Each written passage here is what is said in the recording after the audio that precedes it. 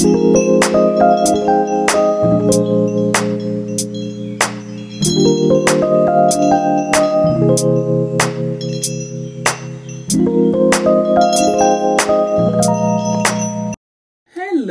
welcome back to my cooking channel. Today I'm going to show you how to make your waakye with beetroot and waakye leaves. So I'm going to start off with making the rice. I got my coconut cream, and this one is coconut oil, and this is salt. And this one is rice. Rice is depend the quantity of the rice you want to cook. This is waakye leaves I'm going to use to cook my waakye. I soak it overnight. And this one is the beans.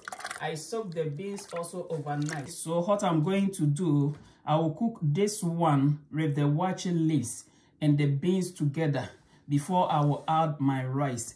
And this is how beetroot look like. I have peeled the skin so you can know the benefit of beetroot. And this is the waakye leaves. As you know, you can get it from any shop. This is what the beetroot juice look like. I'm going to add the waakye leaves. So I put the beetroot in. This is the waakye leaves, and this is my beans. I've washed it. So I'm going to cook this one. I've put the beans and the leaves on the fire, and I'm going to make sure that the beans is half cooked before I will add my rice. So like this, I can cook it for 15 minutes, is the pen.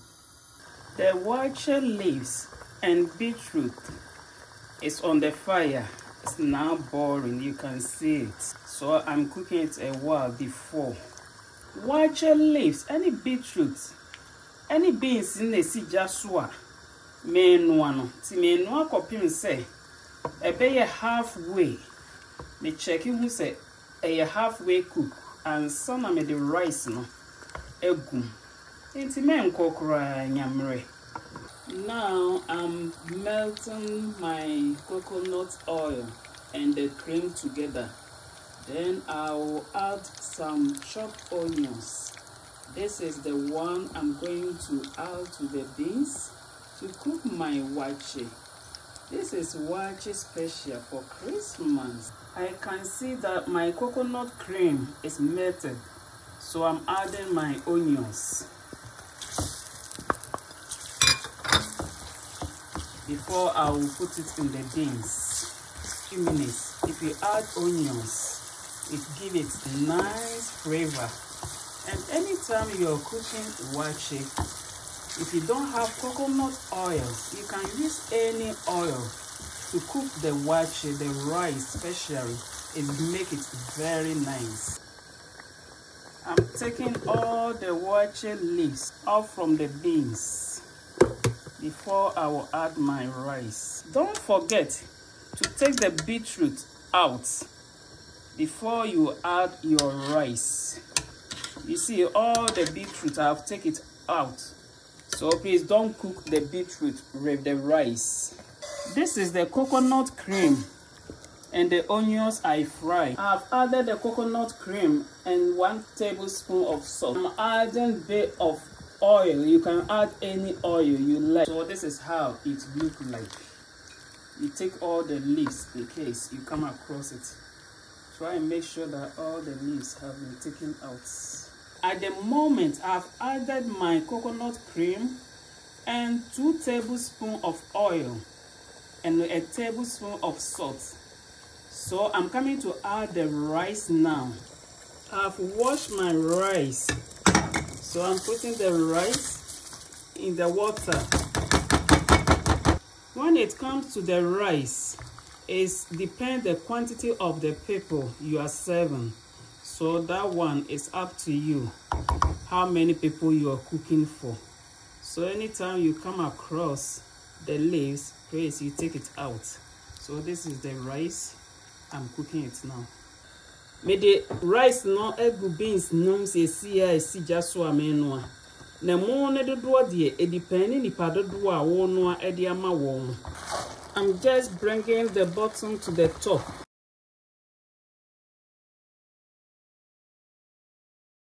These are the ingredients I'm going to use for my waakye stew. So I got 400 grams of paste tomatoes and 400 grams of peeled tomatoes. And this is curry powder. I will use 1 tablespoon. And this is black pepper. I will use 1 teaspoon. And this is 1 tablespoon of nutmeg. I got goat meat. And this is cow foot.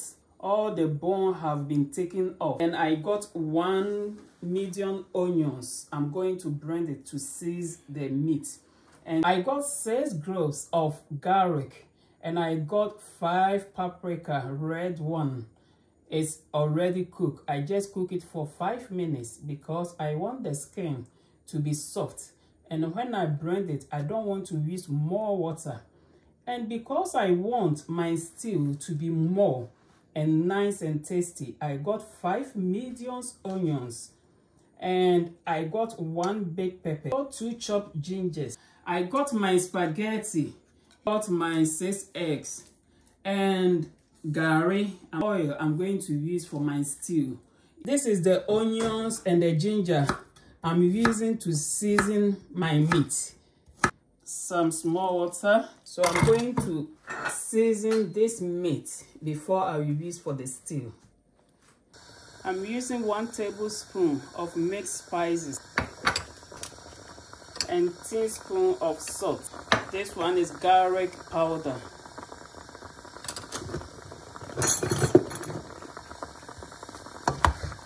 I'm going to mix them together.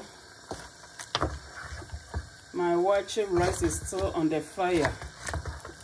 I just make the fire very low so that it will take time and cook it the way I like it. My meat is on the fire, so this one is thyme. I use half teaspoon. This is black pepper. I'm using 1 teaspoon for my seasoning. You can add any season you like, but as for me, this is what I like for my season. This is how my waakye look like. It's very well cooked.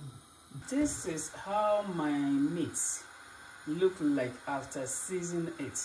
So now I'm coming to fry it before I will use for my stew. I'm frying my goat meat and boneless cow foot together. I'm frying my meat. I'm frying it for 10 minutes. Then I will start my stew. I'm turning my meat. I have to bring the bottom ones to up so that all can fry it together. I can see that my beef is cooked. I'm going to use the same oil to do my stew so that I can have the flavor from the meat. I'm starting off my stew by adding curry powder. This is my onions, garlic and ginger. I blend them, so I'm adding it to. I'm frying my onions for like 5 minutes. I'm frying my onions. I have put 4 bay leaves in the onions. Then later I will put my tomatoes. This is how my meat look like after frying it. When I season the meat, this is the stock. So I'm adding to my stew. I've fried these onions for 8 minutes. So now I'm coming to add my paste tomatoes. This is my paste tomatoes. So I'm frying it for 5 minutes before I will add the peeled tomatoes. I'm going to add my peeled tomatoes. I have blended, so I'm adding it in the stew. And this one is the bell pepper. That's my miracle pepper. I can't cook without this. It makes food taste delicious. So what I show you, I just boil it for 5 minutes before I blend it. So this is how it looks like. It's very good when you use for cooking. You have a nice taste. This is 1 tablespoon of nutmeg. And I'm adding half tablespoon of salt. The salt is to your taste. And black pepper. This is my meat look like after frying it. So I'm going to wait. Then I will put it in the stew later. I'm still cooking my stew. You can see that a lot of oil on top. No worries. After I finish, I will just take all off. I'm coming to cook my spaghetti. Whilst the water is boiling, I'm adding some salt. Then I will put my spaghetti in. I break it into 2. What will make you know that your stew is nearly cooked? You will see that the oil you use for the stew, all will come on top. Then you know that your stew is nearly cooked. This is my gari. I'm going to eat with my waakye. And I'm going to show you the way you can use the water. Not too much, something like this. And you make sure that all it makes. You don't have to make it very soft, no. It's supposed to be like jelly photo. Just more water. But don't add the water one go, or just more water. Then you mix it. I'm now putting some of the meat in the stew. You see, I have made the fire low. I have put some of the meat in my stew and I've lowered my fire so that underneath will not be burnt.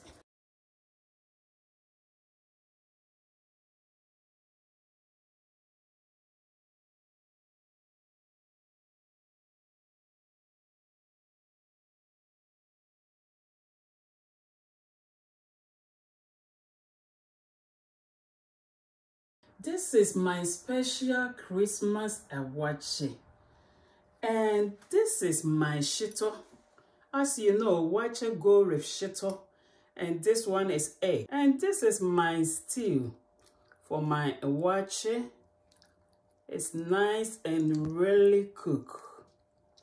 Very nice. I cook this stew about 1 hour. This one is my beetroot.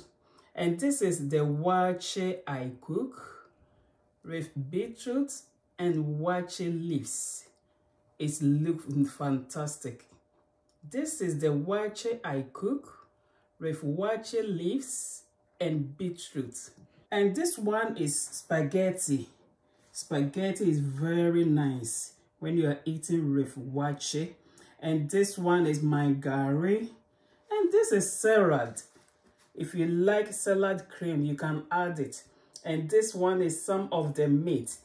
I didn't put all in the stew because it was a lot. For watching my videos, please remember to like, subscribe, and share to family and friends.